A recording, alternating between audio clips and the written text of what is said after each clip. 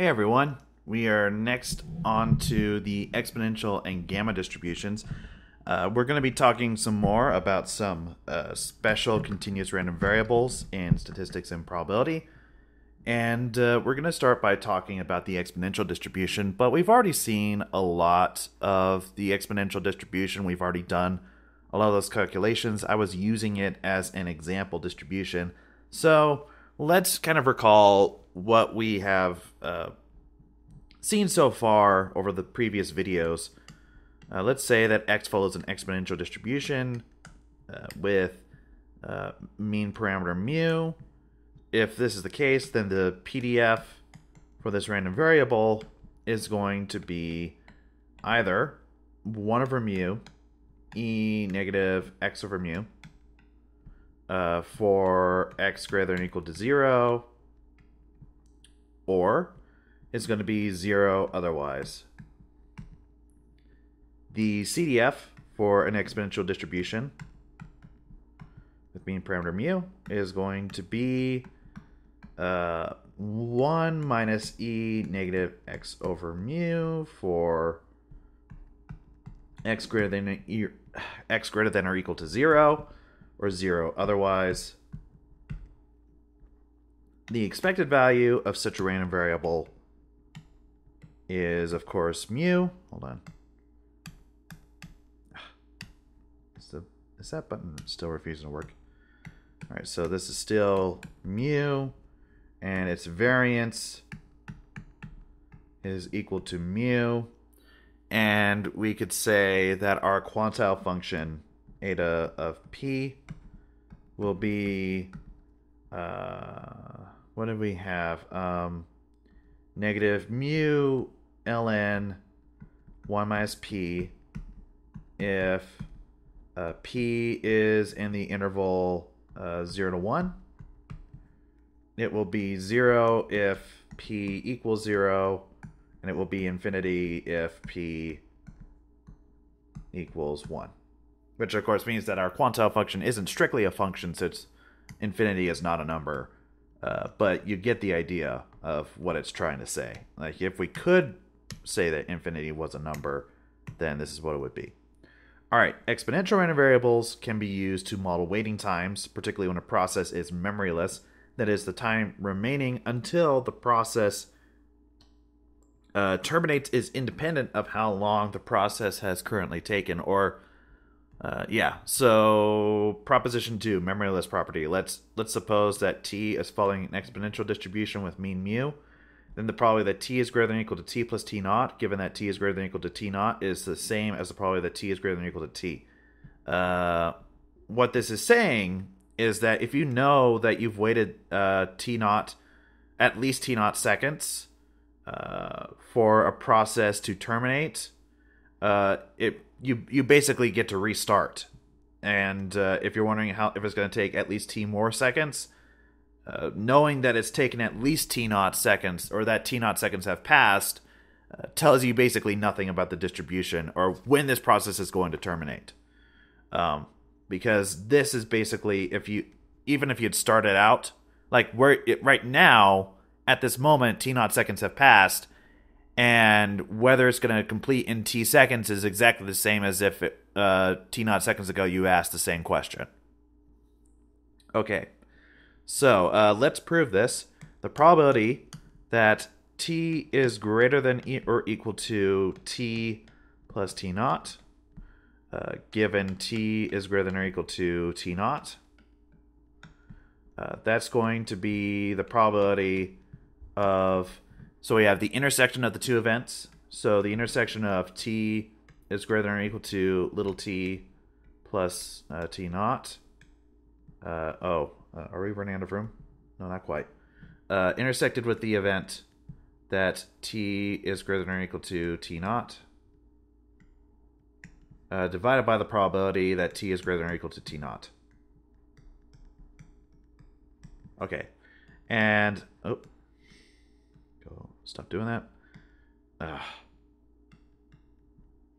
right, so this is so in the denominator we have the probability that t is greater than or equal to t naught. And now let's examine the set that we're that we wrote down in the numerator, what is the intersection of these two events going to be?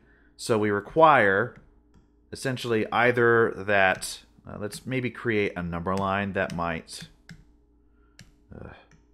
let's create a number line that might be somewhat revealing. Here is t naught.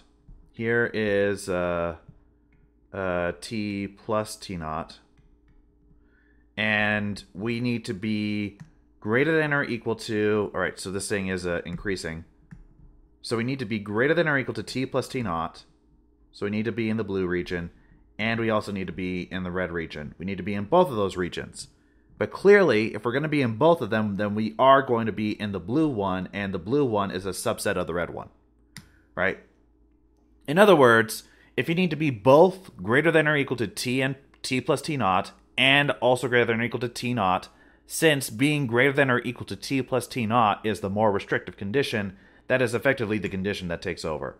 So this is going to be the probability that t is greater than or equal to t plus t naught, divided by the probability that t is greater than or equal to t naught, and we can compute those probabilities.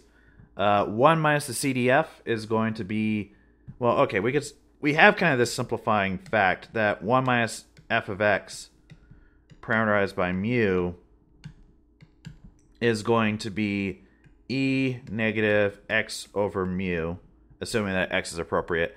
I'm going to let you see that yourself. I'm going to leave that as an exercise for you, but it's not at all hard to see that that's the case. So we have e negative 1 over mu, t plus t naught, divided by e negative 1 over mu, t naught. And the t naught in the numerator and the t naught in the denominator cancel out. So you're left with e negative 1 over mu t, which is what we want, which is equal to the probability that t is greater than or equal to t, which is what we wanted to show. All right, hence these random variables are memoryless. All right, so exponential random variables play an important part in Poisson processes. The time between subsequent jumps of a Poisson process with parameter alpha follows an exponential distribution with mean mu, which is equal to 1 over alpha. So let's work on an example. Your daughter's team scores on average 10 points per game. You model the points scored by her team in a game with a Poisson process, and t equals 1 is a whole game. Based on this, what is the expected time between jumps scored by your daughter's team? Okay, so for this, we could say, let's say that ti is, so let ti be the time between points I minus 1 and I for I greater than or equal to 1. Okay. So we can then say that for any I, the ti, which is going to be the time between a jump in the process, which corresponds to the soccer team scoring a point, is going to follow an exponential distribution with mean parameter 1 over 10. Okay? Because the alpha parameter is a 10, I believe. Is that right? Yeah, that's right. So the alpha parameter is 10. So in this problem. So that means that the expected value of ti is going to be, well, 1 over 10. There we go. Next part. Suppose that by the start of the second half, your daughter's team has scored 3 points. Given this, what is the expected time when your daughter's team score is 4 points? Well, all right. So in this case, we're studying with T4. So we are asking what is the expected value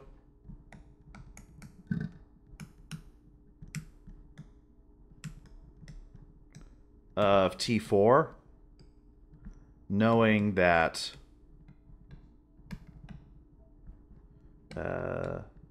that we have reached halftime.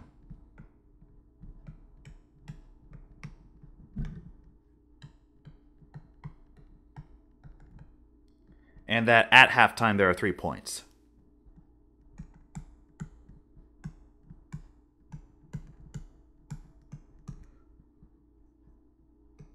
Well, okay, in this situation, T4...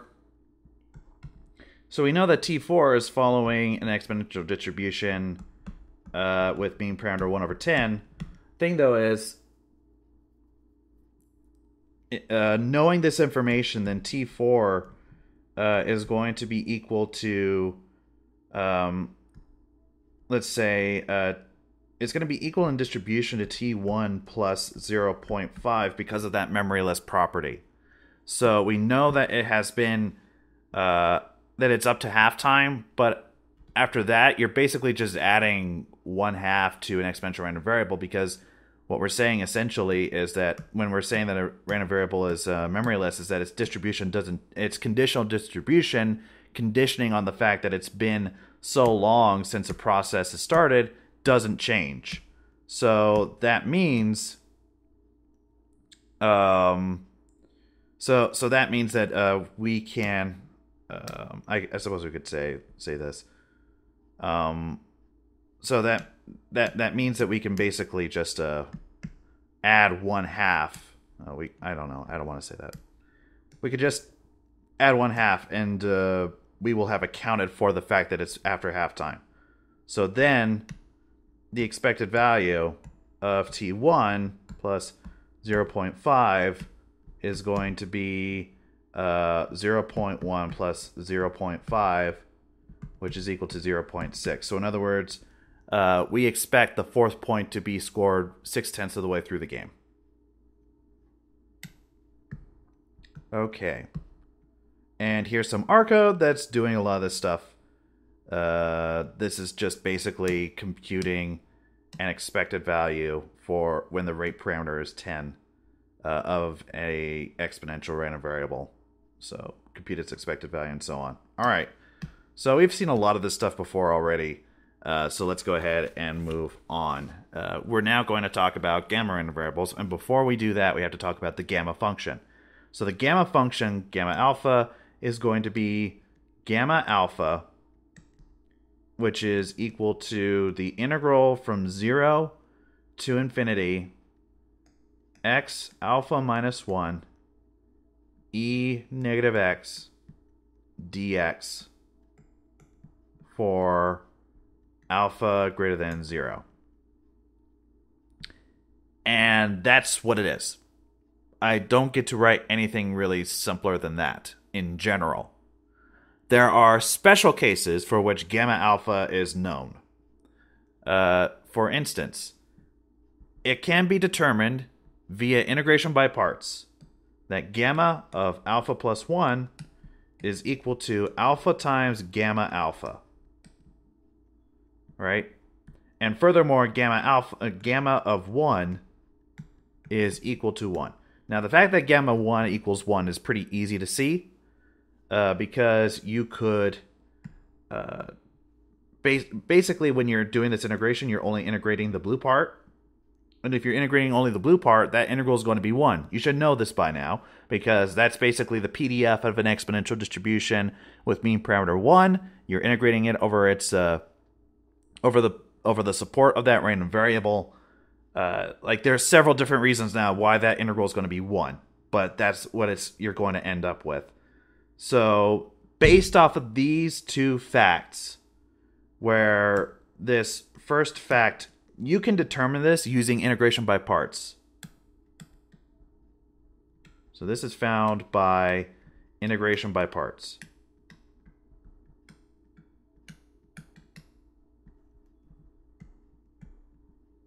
So if you're planning on taking more advanced math classes, I would hope that you would take the time to go through the motions of integrating by parts to see that this relationship does in fact hold.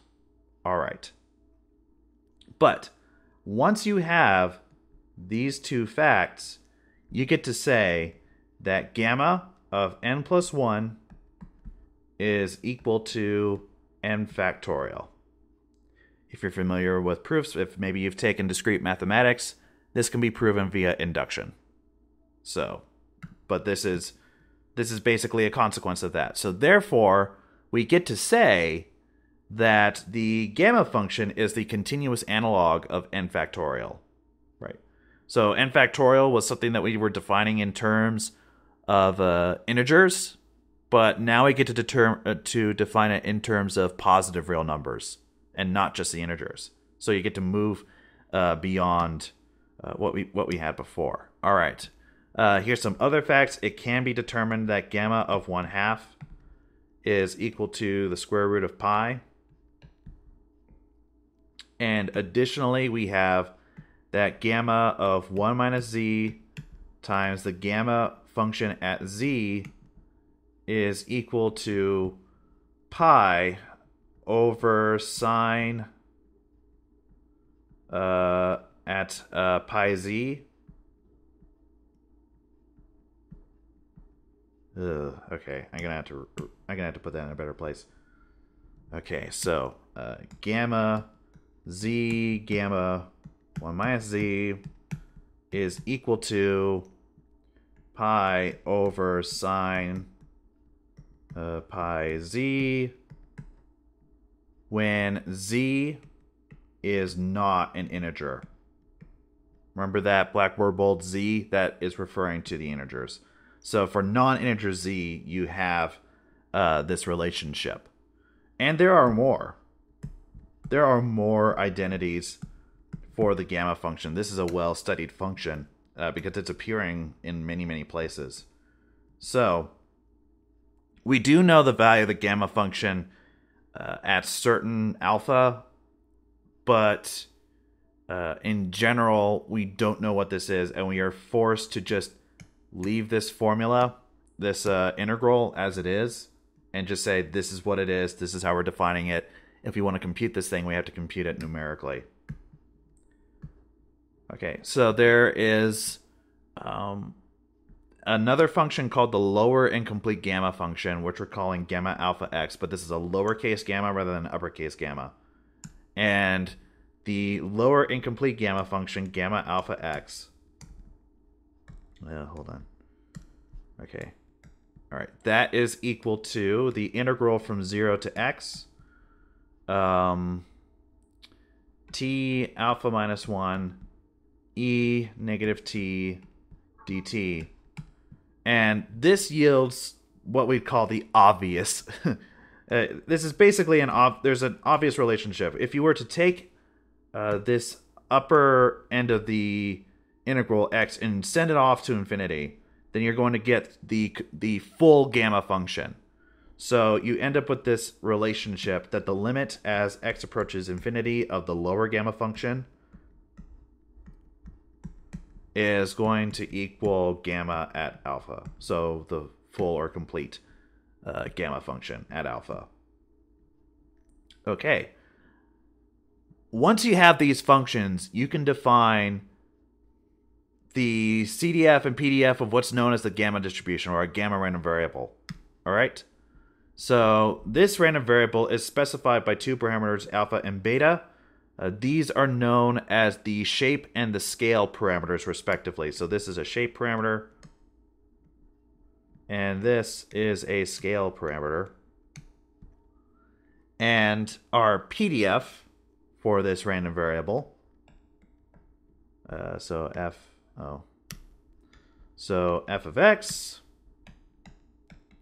with parameters alpha and beta is equal to 1 over gamma alpha, beta to the power alpha, x alpha minus 1, e negative x over beta for x greater than or equal to 0. If x is less than 0, then we're going to have 0 for our PDF. So I'm not even going to bother to write it. All right, the probability that x is less than or equal to some little x, which corresponds to the CDF of this random variable. So this is the CDF of this random variable. We have two parameters, alpha and beta. That is going to be, literally by definition, the integral from 0 to x, f of t alpha beta dt, if x is greater than or equal to 0. Otherwise, it's going to be 0. Which is equal to, furthermore, the incomplete gamma function evaluated at x over beta divided by the full gamma function if x is greater than or equal to 0. And it's 0 otherwise. Okay? All right. So, if beta is equal to 1, then we were going to refer to the random variable with parameters gamma alpha 1 as the standard gamma distribution for that alpha. So there are different standard gamma distributions for different alphas, but yeah, you do get one standard gamma distribution. This is basically setting the scale parameter equal to 1. We do have a table in Devore's book, table 8.4, that's giving the values of the CDF of the standard gamma distribution for particular alpha and x. Since we are working largely on computers, though, I don't know how much attention we are actually going to pay to that fact. So the standard gamma distribution can be used to compute probabilities involving non-standard gamma distributions in the following way. Let's call, just for notation, x a gamma random variable or an arbitrary gamma random variable. So it has a shape parameter alpha and scale parameter beta, and we will define a corresponding standard gamma random variable. So this random variable has shape parameter alpha and scale parameter 1. Then the probability that x is less than or equal to little x is equal to the probability that y is less than or equal to x divided by the shape parameter beta. So what that suggests is when tabulating quantities for computing CDFs for gamma random variables, you only need to do it for the standard gamma random variable. You only need to worry about the shape parameter and not the scale parameter. And if you look at table 8.4, that is what you'll see happening. All right. So the mean and variance of gamma random variables. For the mean, we get alpha times beta. And for the variance, we get alpha beta squared. Okay. Example 17. In a paper by Husek et al., the amount of rain in millimeters in Istanbul is fitted. Does Istanbul have 2 L's or 1 L? I think that's a mistake. There should be 1 L, not two. Oh well. All right, so the amount of rain in Istanbul fitted to a gamma distribution. So they fitted the amount of rain in Istanbul to a gamma distribution, and the author estimated that the distribution of the amount of rain in April is R, and it can be modeled by a gamma random variable with shape parameter 0.436 and scale parameter 11.05. So based off of this, compute the mean and standard deviation of the April rainfall. So the mean is going to be, according to those formulas, 0.436 times 11.05, which is going to be 4.8178. The variance of our random variable is going to be 0.436 times 11.05 squared, which is equal to 53.2 23669. Finally, the standard deviation of our random variable is going to be the square root of the variance, which is approximately 7.296.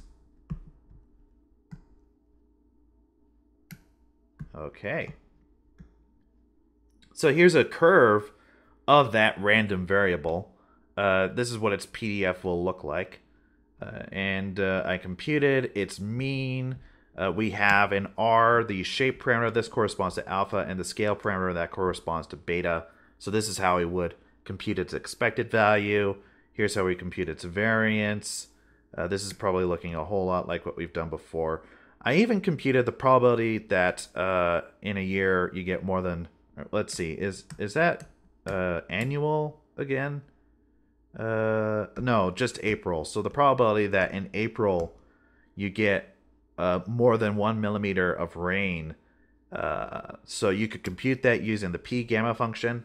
Notice I'm using lower tail equals false because I want the probability that the amount of rain exceeds a millimeter. And this is the probability that we end up with. So about a 60% chance. All right. Let xt be a Poisson process with rate parameter alpha.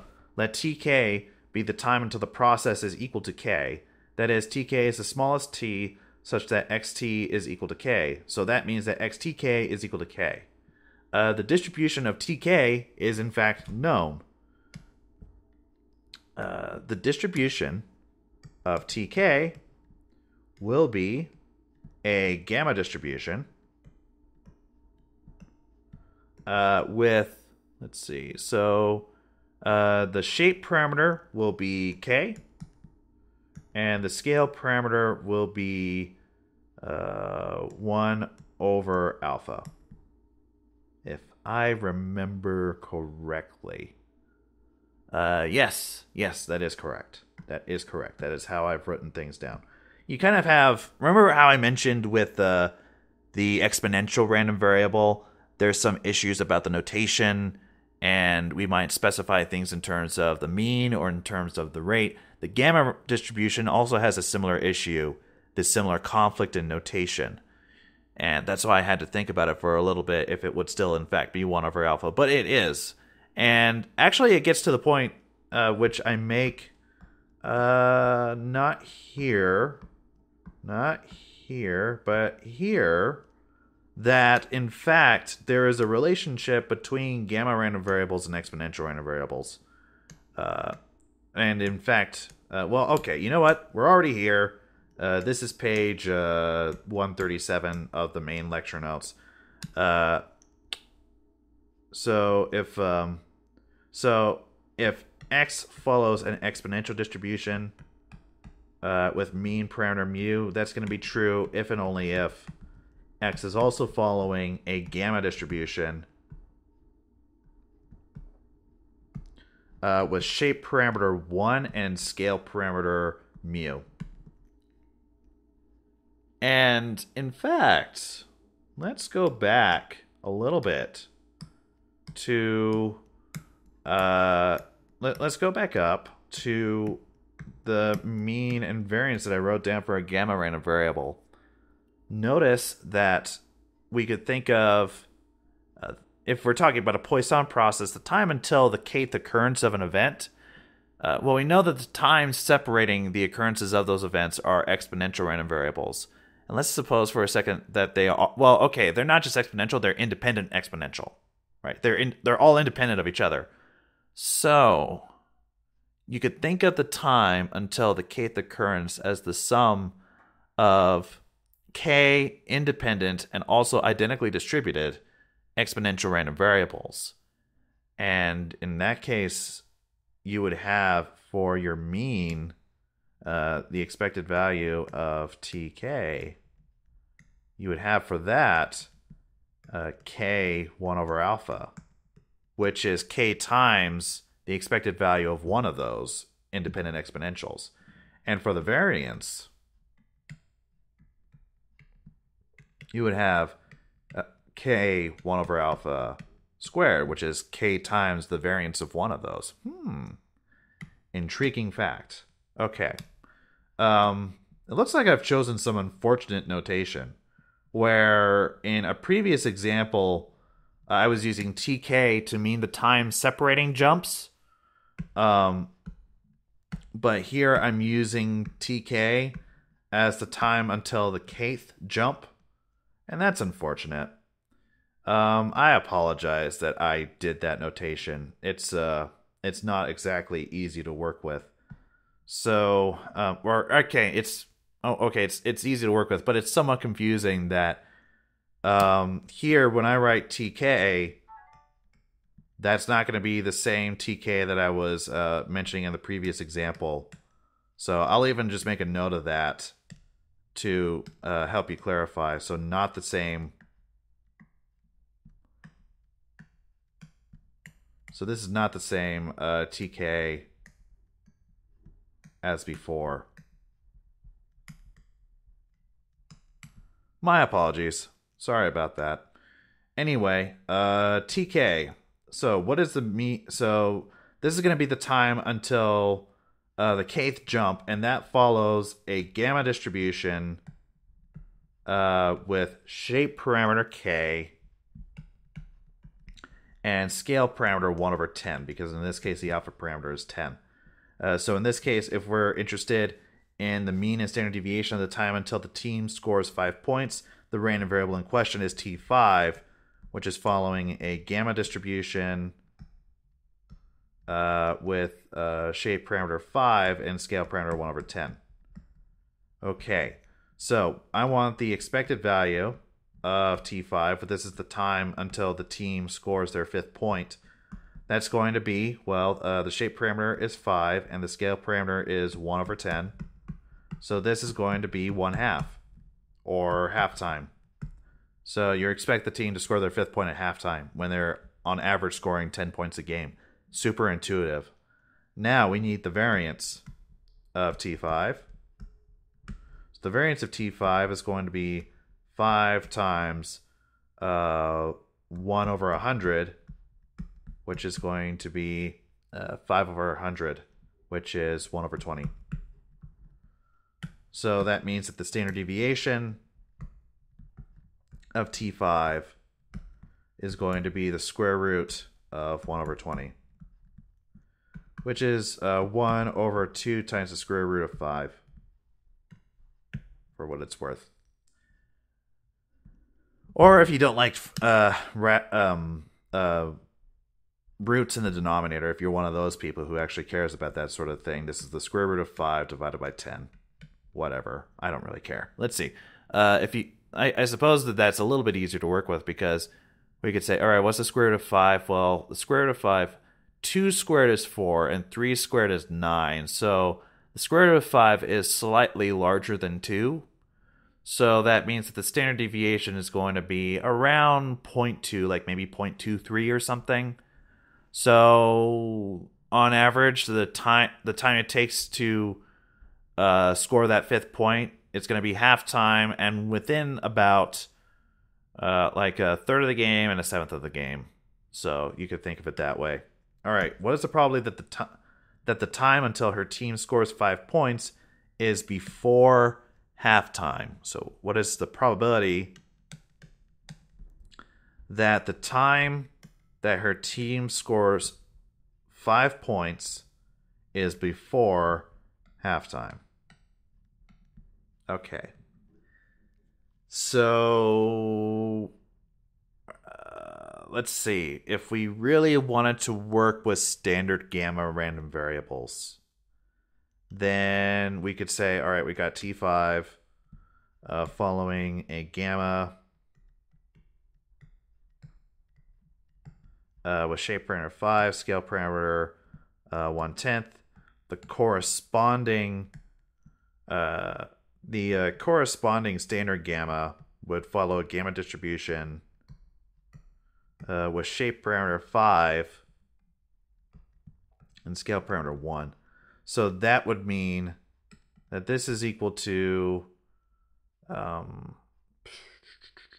so we could divide both sides by the scale parameter. So that would be, this is the probability then that 10 times t5. Oops. So 10 times t5, which is the same as dividing by 1/10, is less than 5, which is equal to the probability that our standard gamma random variable is less than 5. Okay. Okay, then. So if we wanted to use that, we now need to go to R. So we go to R and we say, all right, so the variable, the function in question is going to be p gamma. So we want to work with a standard gamma. So our input is going to be 5, and we do need to say that the shape is equal to 5. All right, so it says 0.5595, we'll say. So this is approximately 0.5595. Alternatively, though, we could have said, all right, we got the shape parameter and we got the scale parameter. So scale equals 10, but we're going to have to change the input. So that instead of being 5, it'll be 0.5. Uh-oh. Oh, right. The scale parameter is 1 divided by 10.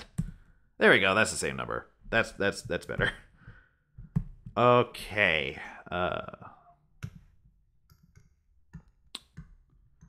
Right. So here is the curve of this gamma random variable that we've been studying in this problem.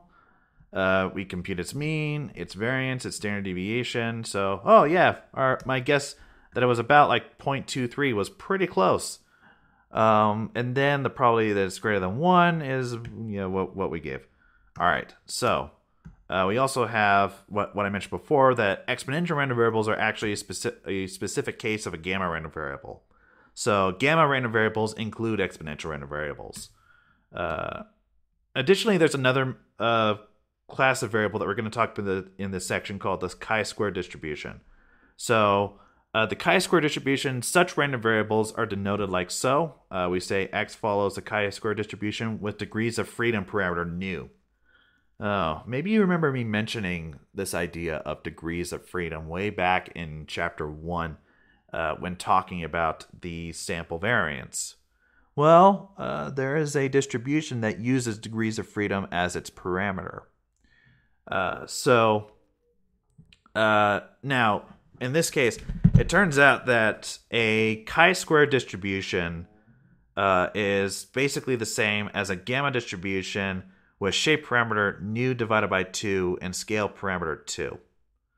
In which case, you automatically get that the expected value of such a chi-squared random variable, so of x is going to be, well, it's going to be nu over 2 divided by nu divided by 2 times 2, which is going to be nu, and its variance is going to be 2 nu, because you're going to have nu divided by 2 times 2 squared, or 4. So nu divided by 2 times 4, which is 2 nu. Okay. So why do we care about this? Not so much for modeling real-world phenomena, because I can't imagine using a chi-square distribution to attempt to model a real-world phenomena when you could use the gamma distribution instead and have 2 parameters instead of 1. I would imagine that by doing that, you would be allowing yourself a more general fit and more like freedom in what distribution you're allowing. So I don't think that chi-square distributions are used so much to model real-world phenomena, but they're very important in statistics. They show up as the limiting distribution of certain statistics, or the actual distribution of certain statistics. So it's more important as a statistical distribution, as a distribution describing the behavior of certain statistics, rather than something that's modeling real-world behavior. But whatever, we will work with the chi-square distribution for now. There is a table for working with the chi-square distribution in Devore's book. It's table 8.7, which I'm not really going to mention here. In this class, we would only ever use R. So Suppose that s squared follows a chi-square distribution with 9 degrees of freedom. Compute the expected value of s squared, the variance of s squared, and the probability that s squared is greater than 3.325. So the expected value of s squared is equal to 9. The variance of s squared is equal to 2 times 9, which is 18. And now we need the probability that s squared is greater than 3.325. And for that, we're just going to go ask R what it is. So the function that we're using is p chi squared. So p chi sq. So we're putting in 3.325. And the degrees of freedom parameter is df rather than nu. This is going to be 9. And then finally we want the upper tail. So we'd say lower tail equals false. So false.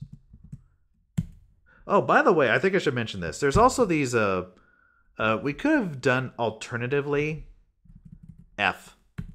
And that does the same thing. So there's kind of this shorthand f and t for false and true. Don't use those. Please don't use those. The reason why you shouldn't use those is because I am allowed to change their value. Right? Or more maliciously. More maliciously. Like we're going to say t is false. Yeah, it's not going to stop us, so we get this. That's not what we wanted.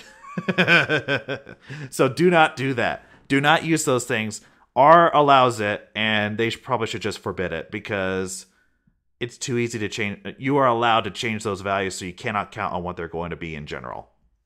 Right? Like, if you haven't said it in your session, then I guess you're okay, but it's just better to not do it. Okay, the probability that we got in the end was 0.95, I guess. So, and we can